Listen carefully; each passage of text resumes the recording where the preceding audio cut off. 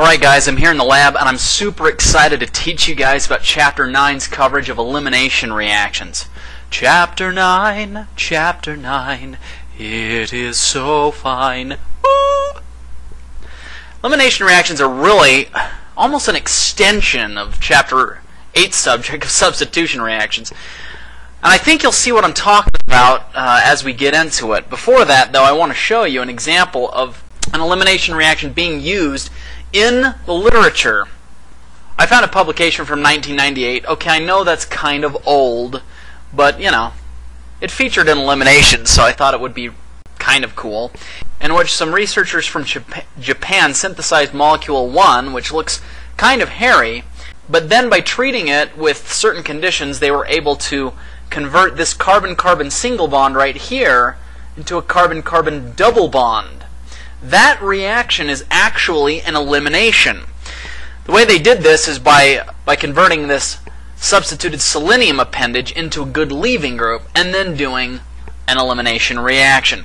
Elimination reactions are reactions in which a leaving group is pushed off and in its place is formed a double bond. Now, incidentally, they took molecule 2 on over a couple of steps and made this thing called enterotoxin, which is a marine bacterial metabolite that kills goldfish. I'm honestly not sure why they wanted to do that. I assume it was because they wanted to study why goldfish have been dying, or maybe they just wanted to come up with an expensive way of killing goldfish. So after today's lecture, you guys should be able to know the mechanisms of E1 and E2 reactions. If given starting materials and conditions, determine whether a reaction will be E1 or E2. Predict the major products of E1 and E2 reactions, including EZ stereochemical outcomes and carbocation rearrangements. Predict elimination products for reactions that involve substituted cyclohexanes.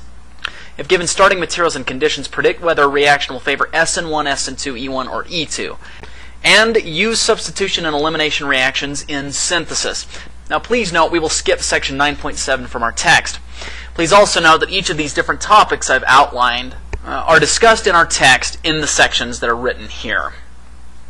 So as we discussed in our last series of lectures from Chapter 8, substitution reactions look like this. There's some kind of leaving group, in this example a bromine, which takes off and then gets replaced by a nucleophile, in this case a hydroxide. Thus we can say that the OH has taken the place of or substituted itself for the bromine. Now in contrast, elimination reactions look like this. We have the same kind of molecule, but if the hydroxide does not take the place of the bromide, but instead attacks a hydrogen on the carbon next door to the bromide, and then pushes these electrons down like a trap door to form a carbon-carbon double bond, kicking off the bromide in the process to form an alkene. This is an elimination. Now I realize it looks pretty complex, but don't worry, I'm going to break it down step by step shortly. You'll notice, though, that in comparing the product alkene to the starting material that has this bromine, the product lacks the hydrogen and the bromine atoms that were present in the starting material. Thus, we could say that the hydrogen and the bromine have been removed or eliminated from the starting material going from left to right. And that's why we call this an elimination reaction. So similar to the way we saw there are two different kinds of substitution reactions, there are two different kinds of elimination reactions, E1 and E2. I'm going to show you the mechanism for each, and I require you, my students, to memorize them. Here's the mechanism for the E1 reaction. What occurs is you have some type of material that has a leaving group, which I've marked Lg here. It's typically a group that is stable, holding a negative charge, often a halogen like bromine, chlorine, or iodine.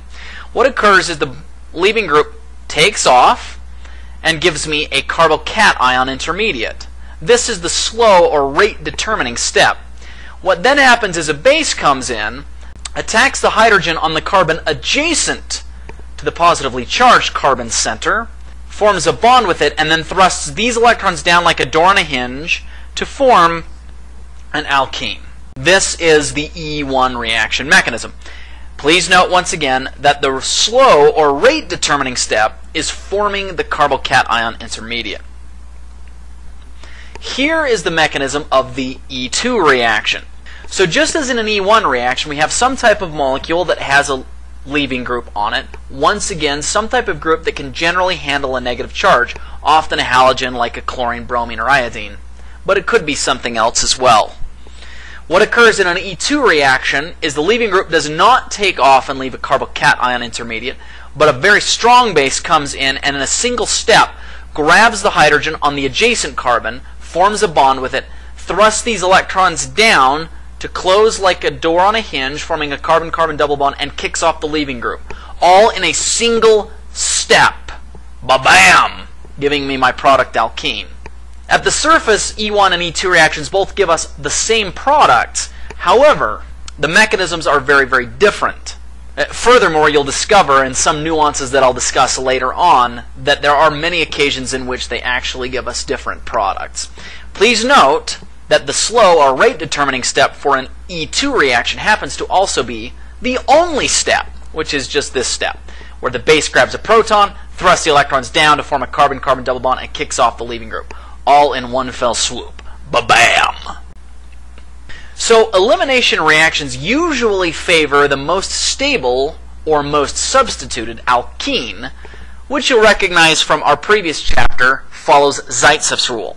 In this example, I could imagine this base, methoxide, grabbing a hydrogen here and thrusting its electrons down to form a carbon-carbon double bond to the left of the bromine, or doing the same thing with the hydrogen to the right, forming a carbon-carbon double bond to the right. As it turns out, this actually does occur and gives me two products. Which product is the more favorable one?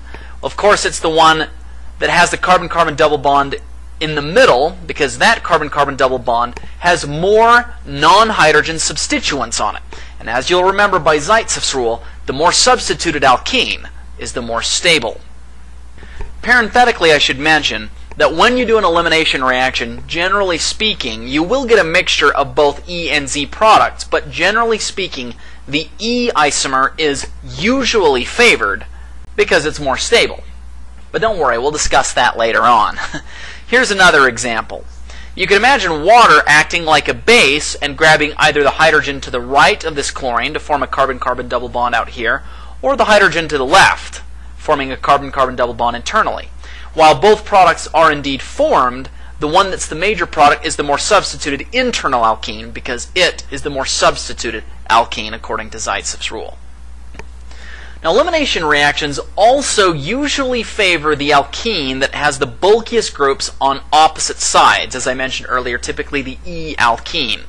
So here's an example where my base only has one proton that it can possibly eliminate, the one located on the carbon to the left of the bromine. As this base comes and strips that proton, thrusts the electrons down to form a carbon-carbon double bond at this position, and kicks off the bromide, there are two different potential isomers that I could form. The E isomer, shown here, or the Z isomer, shown here. Which of the two do you think is going to be more stable? Well, of course it's going to be the E isomer, where the two largest groups are on opposite sides of the double bond. I never get tired of that joke.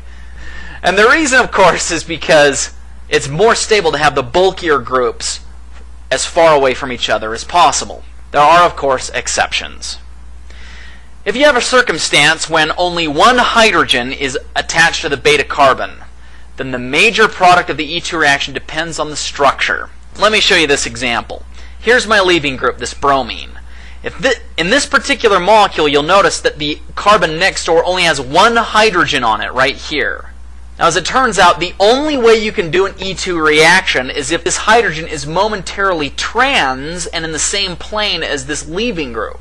Now, because of that fact, when this base comes in, strips that hydrogen, and thrusts the electrons down to kick off the bromide, I end up putting the two methyl groups on the same side of each other, giving me the E product.